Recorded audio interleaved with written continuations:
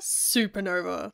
You never fail to completely inconvenience exhibitors in the strangest ways. Welcome to my convention review series. Today we're talking about Gold Coast Supanova 2022.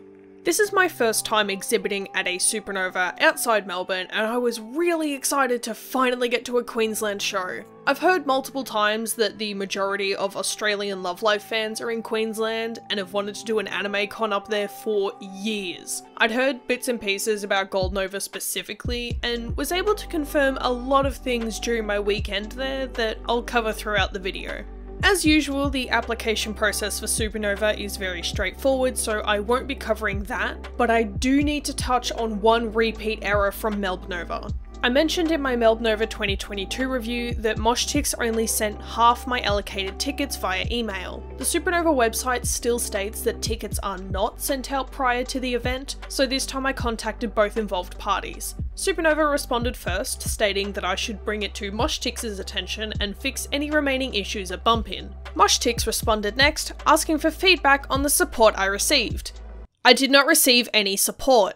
To this day, MoshTix hasn't responded about the issue, and I doubt I'll actually hear back from them at all. I suspect this issue arises if you add an additional table to your booking after submitting it, rather than choosing two tables when applying. I did this at both Melbourne and Goldnova events this year, and will be able to confirm if this is the issue when I apply for Sydnova. Stay tuned for more on that one. Needless to say, the ticket issue was fixed at the door by staff outside the exhibitors hall. But before we get there, I want to talk about the venue. Goldnova is held at the Gold Coast Convention and Exhibition Centre in Broadbeach. It's located near a shopping centre, plenty of restaurants and cafes, and the tram line. There's a tram stop for the convention centre, which makes travelling to it very easy if you're near the line. For those unfamiliar, the Gold Coast tram travels in a mostly straight line from Helens Vale to Broadbeach South. The convention centre is on the Broadbeach North stop, second from the end. The stop is directly outside the convention centre, and trams run pretty frequently, so if you're looking to get accommodation for Goldnova, I'd recommend sticking to places near the tram line. The convention centre is a pretty nice venue. It's entirely indoors and the lobby is air conditioned. I'm sure the panel rooms would be as well, but I didn't go in any. What I do know, however, is that the hall the vendors hall was put in is not. The vendors were placed in Hall 4, a large room with auditorium-style seats at one end. This means super tall roofs, but the room is entirely enclosed, so there's no windows or natural airflow. The temperature jump between the lobby and vendors hall was noticeable during Bump-In on Friday, so you can imagine how bad it was with hundreds of attendees in it. It wasn't anywhere near as bad as Melbnova this year, and I was able to wear my mask for most of the event, so I'm grateful for that at least. I was pretty excited to see that the floor plan puts all exhibitors in the same room, much like my beloved Melbnova 2021, and had heard it's always been a small alley compared to other Supanova events. I completely underestimated how small the alley would actually be. I'm mostly sure Goldnova is the smallest Supanova event, and I'd been told multiple times that the Artist Alley was compact. I'm not sure why this is, but I can only assume exhibitors prefer Brisnova or Sydnova. I don't think it's a space issue because there was plenty of space in the vendors hall, and I will be talking about that later. When we arrived on Friday, we had our check-in info and vaccination certificates checked by venue security. I want to stress this. The people that checked our phones before we entered were Gold Coast Convention and Exhibition Centre employees. We had the same information checked again when we picked up our exhibitor passes at the door to the exhibitors hall and had to read an information sheet before entering. The sheet covered safety information like wearing high vis, and I wish I could talk more about what was on that sheet, but I was in such a rush to fix the ticket issue that I did skim it. We had to sign a sheet to say that we'd read it before we were allowed to enter. I honestly can't remember if the staff at the door were hired by Supanova or the convention centre. There's a massive issue that makes me think they were convention centre employees, which I'll get to, but they had no idea what I was talking about when I brought up the MoshTix issue. I showed them the passes I received and that I was supposed to get more, and it was kind of surprising that they didn't mention anything about it. Mitch of Melbnova complained about it, which made me think they would have shared this with the relevant people, but apparently not. Like I said, I'll be digging into this more at Sydnova.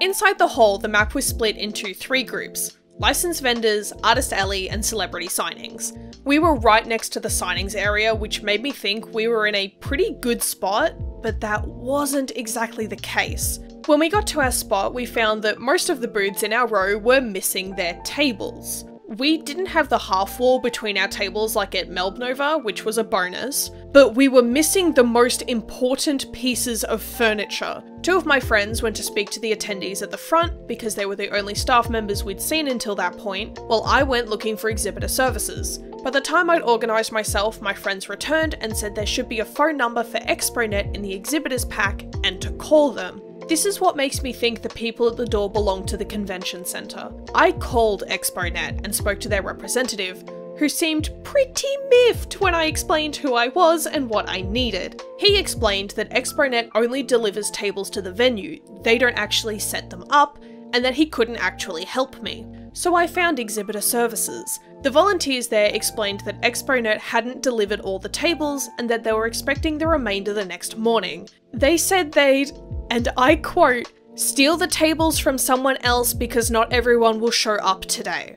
By the time I got back to the table, my mates had already done that, taking the tables from the end of our row, but the volunteer that came with me said those tables belonged to another business and that we couldn't have them. We had to put them back. This will be relevant later. So the volunteer grabbed us tables from somewhere and we were able to set up without issue. Before we left, I noted that there were toilets near us on the map, but when I went looking, all I found was a giant storage room and a bunch of smoke doors. Smoke doors aren't supposed to be left open, at least according to the signs on them, and that will become important later.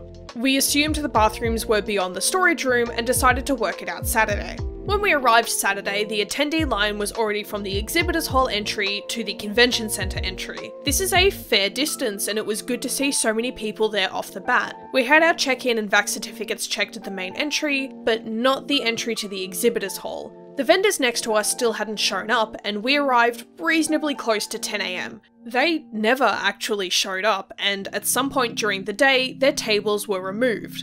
The tables we apparently weren't allowed to use weren't used at all, leaving a 2-booth gap between us and the end of the aisle. This became an issue as more attendees came in, but I'll get to that. As with all Supanovas, traffic was decent in the morning and picked up after lunch, then slowly dropped off until the end of the day. Lines to the celebrity signatures picked up very quickly and became a massive attendee sponge. One of the biggest guests for the weekend was Temuera Morrison of Star Wars fame, and there were hundreds of people lined up to meet him. Being so close to the signing areas meant we were able to see all the booths and most of the line for the entire weekend. Well, we thought we could see most of the line, but we're not up to that yet. As I mentioned, traffic was pretty standard, and I started to think that our location actually wasn't that great. Most people heading to the signing area seemed to go down the leftmost aisle, and since we were at the furthest end of our aisle, I get the feeling a lot of attendees skipped our area. This is the Melbourne Showgrounds issue rearing its ugly head again. A certain area of the vendors hall is far away, and attendees will skip it if they don't recognise any of the names on the map. One of my table buddies mentioned that it's worth considering the created collectibles area at Sydnova and potentially other Supanova events for this exact reason. If you're not familiar with Supanova's map sections, the Artist Alley is broken up into 5 categories that exhibitors choose when applying. There's Created Collectibles, Indie Press Zone, Prince Paradise, Fan Club Central, and Bites and Backlots. I very rarely see exhibitors in the last 2, but let me explain them all very briefly. Created Collectibles is for what you'd expect to see at an artist alley. Stickers, charms, handmade goods, artist design merchandise, etc. In a similar vein, Prince Paradise is for artists with only print-based media. Indie Press Zone is for creators with books, comics, graphic novels, etc. Fan Club Central is strictly for vendors based around specific fandoms, clubs, charities, and other organisations. Finally, Bites and Backlots is an indie zone for film and game developers. From what I've heard about Supanova's map layouts, Although Creator Collectibles is the most expensive area to book, the boon you get in prime locations can level that out. Specifically, Sydnova was used as an example here, as it's one of the biggest events and the indie press zone tends to be put at one of the far ends of the map. In the future, I would absolutely consider going Creator Collectibles given the traffic and overall performance we experienced at Goldnova this year. Since my first Supanova, we've always gone for the indie press zone because it's cheaper and location wasn't really an issue for us. But after this event, I'm absolutely considering changing that. When I walked around the hall, I noticed a severe jump in foot traffic around the licensed exhibitors. This is to be expected, but specifically the middle aisles of the artist alley seemed busier. Traffic severely thinned out towards the edges of the alley, where the large amounts of space left meant people would sit down, spread out their stuff, generally chat with their friends, and take up space. I had the same issue with the Melbnova artist alley, and while it wasn't as bad there, it was still awkward to walk around people who were lying down. I swear I saw some people napping, but I wasn't about to disturb them to find out. In general, sitting down in an otherwise high traffic area is a health hazard to both the people walking and those sitting. There was a seating area at the furthest end of the room with tables and chairs, and the one time I saw it, it seemed decently busy. The area behind us against this wall was a hot spot for attendees to sit in, as well as the area beyond the smoke doors. Turns out the bathrooms we were looking for were beyond the doors and through two rooms, a small connecting room and a larger lobby. The lobby was prime sitting and actually a decent spot for it, since the convention didn't have anything happening in there and it wasn't exactly a thoroughfare. Despite that, people still sat in front of the bathroom doors, which was a pain in the ass given how much other space there was, but I don't think convention staff went in there, so it wasn't regulated. I'm a stickler for the rules, so when I see OH&S violations, I do lose my mind a bit, which is why I harp on about groups of people sitting in foot traffic centric areas. Speaking of the smoke doors, though, all 6 sets of them were open on Saturday. I did note that they say not to leave open, but figured convention staff knew what they were doing. Turns out they likely didn't because they were closed the next day, leaving just one set of doors open to enter the bathrooms. As far as I know, this didn't cause any issues. Also kind of on this topic, when the tables beside us were removed, attendees started using the empty booth area to sit. This was a massive pain in the ass for us since we were dodging people when we tried to leave our booth and it was generally pretty banked up. At one stage, a few families, each with prams, used the space to stand and chat. They took up the space for about 20 minutes, possibly more. In the future, I wish Supanova would just leave the tables because at least then we would have a buffer between the back of our table and the general public. I don't care if people use those empty tables to organize their bags, at least they wouldn't be right beside us while we're trying to get merch out of our suitcases. Moving on, one of the things I have no idea how to address is the fact that the Australian Defence Force had an exhibitor's booth. The ADF. The actual military. They had uniformed personnel running a VR game and I guess recruiting people? It was hard to tell exactly what they were doing and I sure as hell wasn't getting close enough to find out. As I was walking past, one of the store runners called out to a group behind us asking, "Do you guys want to jump on the VR?" I'll be completely honest, I don't usually pay attention to the licensed exhibitors list, so I had no idea they were going to be there until I was told, and at the time I said I didn't know how to feel about them being there. One of my friends promptly told me I should feel very bad about them being there. I don't want to carry on about this too much, but there's a time and place for military recruitment, and a pop culture convention is not one of them.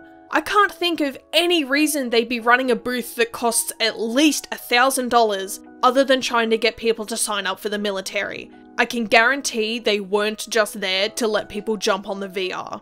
I'm gonna double back and talk about the celebrity signature lines. As mentioned, the celebrity lineup for this event was pretty stacked, and I spoke to some volunteers that mentioned there were 300 to 400 people lined up to see Tamora Morrison on Saturday morning. That was at about 2 PM Saturday, and the same volunteer mentioned that it was likely going to get worse that afternoon. I do have to give Supanova a massive amount of credit for their queue handling, since from where I was sitting, I couldn't see it for a majority of the time, and I don't believe it was a hindrance on the walkways. I did have one encounter with the line that I'll get to, but walkways were kept clear and lines were kept neat. I'd like to thank the staff and volunteers for handling the following situation incredibly well and professionally. Because Tamura's line was hundreds, probably nearer to thousands of people long, it was pretty clear he wasn't going to get through them all before the event closed. But he said he wasn't leaving until everyone in the line had a signature. I have to commend the guy. That is a massive undertaking, and I can't imagine how badly his wrist must hurt after writing his signature thousands of times in a single day. I busted my wrist during 39 Mikus in 2 days. I couldn't imagine doing over 25 times that in a week, let alone a single day. But he absolutely followed through, and when the announcement went over that Supanova was closed for the day, hundreds of attendees stayed behind waiting in line. When we left, not long after 6 PM, volunteers had congregated near our table and were moving metal fences to block off the ends of each aisle. Remaining attendees were under careful watch and kept in the area at the very left of the token booth, snaking through to the table. The entire process was incredibly smooth, and we left feeling confident that our stuff was safe. And it was! We returned on Sunday morning to find everything exactly as we'd left it. I heard from volunteers the next day that Tamura had been on location until 9 PM, with the cleanup starting at about 9:15. It's safe to say the line did get worse in the afternoon, but the absolute madman was back at it again on Sunday. Luckily, when we left that night, there were only 20 or so people in line, but throughout the day, there would have been hundreds more lining up to see him. Volunteers and convention staff encouraged those in line to see and enjoy the convention while the line moved, and to return later in the day. They knew everyone with a token would get a signature, but a lot of people clearly didn't listen to them because traffic was pretty slow on Sunday. I'd say it was standard, but at 3 PM it was basically a ghost town. We think there was a panel running that a lot of people attended, but looking at the schedule, I'm not sure which one that would be. Usually traffic remains strong during the cosplay events, so I can safely cross that one off at least. There wasn't really a surge at the end of the day, and despite our best efforts, I wasn't able to break even. There's quite a few factors on that, and I did come incredibly close, but this leads me into the environmental factors surrounding Goldnova this year. The Queensland and New South Wales floods are still ongoing and are a massive focus for regions across both states. Although a lot of areas have been deemed safe, there were evacuation orders issued in parts of New South Wales over the weekend. The focus on recovery has started, but ongoing rain and flooding has once again left entire communities cut off. This map shows reported incidents, roadworks, weather warnings, and other hazards in real time. The entire eastern coast from Canberra up to Brisbane is an absolute mess of roadworks, planned roadworks, and weather warnings. I don't think I need to explain this point any further, but I do want to encourage you to donate to aiding flood relief if you can. I'd like to recommend donating to ARC, who have been out in the flood zones saving animals and reuniting them with their families. I'll leave a link in the description to their site and an excellent video by Friendly Geordies on the work ARC has been doing. Another big factor in Goldnova's foot traffic was the fact that Comic-Con Homegrown Brisbane had taken place 2 weeks earlier on the 26th and 27th of March. A lot of attendees talked about the event and the fact that they'd spent all their money there. There were a lot of attendees talking about money this weekend, and while it's common to hear people talking about their finances, it was pretty prevalent at Goldnova. This leads me to the final influence on Goldnova sales: the general cost of living. Everything has become more expensive over the last few months, and the massive jump in fuel costs are a fantastic example of that. Paying over $2 a litre for fuel is ludicrous, and while the prices have dropped in recent weeks, other essentials haven't had the luxury of having their excise taxes cut. At Melbnova earlier this year, there was an air of excitement over events being back, and people did spend a lot of money, but that seems to have cooled down now that a few more events have taken place. I imagine now that more events have been announced, attendees will start budgeting more and being a bit smarter with their money. Another massive impact on the fact that I didn't break even was the cost of flights. Flying on a Friday is expensive in general, but the flight from Tullamarine to Coolangatta cost over $200. Compare that to our flight home Sunday night that was a whopping $51. We also had issues getting accommodation, as Goldnova took place in the school holidays, so a lot of hotels in the area were already booked. We were lucky to find a really nice Airbnb for a decent price, but I do recommend that anyone exhibiting at an event that's taking place during school holidays get on their bookings as soon as possible. Keep those overheads low, because I would have broken even if our Friday flight was less than $200. I've mentioned the check-ins and vaccination certificate checks a few times throughout, but I'd like to go into more detail on Supanova's COVID policies. As always, an info pack was sent out with the policies outlined, but they were not enforced. Barely any attendees were wearing masks, and the only regulation on social distancing was done via announcements throughout the day. There were multiple announcements on both days about upcoming panels and events that also reminded people to socially distance and wash their hands regularly. Queensland's restrictions are stricter than Victoria's at the moment, but only when entering buildings. We had our vax certificates checked at pretty much every building we entered over the weekend and weren't allowed indoors until we'd shown our check-in confirmation. Aside from that, masks were optional. Social distancing really didn't happen, and Supanova didn't once check that we had sanitizer on our table. This happened at Melbnova as well, despite the info pack stating that exhibitors have to have sanitizer. Despite being just shy of breaking even, I did enjoy Goldnova and think it was a good taste of what Brisnova will bring to the table. I'm keen to do more Queensland events in the future, and it was very interesting to see how Supanova handled big name guests. I've never seen a line like Tamura's at Melbnova, and I knew that Melbourne didn't often get massively popular guests, so it was great to see firsthand and get an idea of how the event deals with massive amounts of people. While a lot of attendees would have just gone to get a signature, I'll be paying more attention to celebrity guests in the future. And that's all for Goldnova 2022. I don't really have anything to add other than it was about what I expected, and I wish I wasn't several years late for the Love Life craze. What are y'all into now? Is it Zombieland Saga? Project Sekai? I saw one cosplayer and one merch from those respectively, and I'm struggling to get a read on the current anime idol climate of Australia.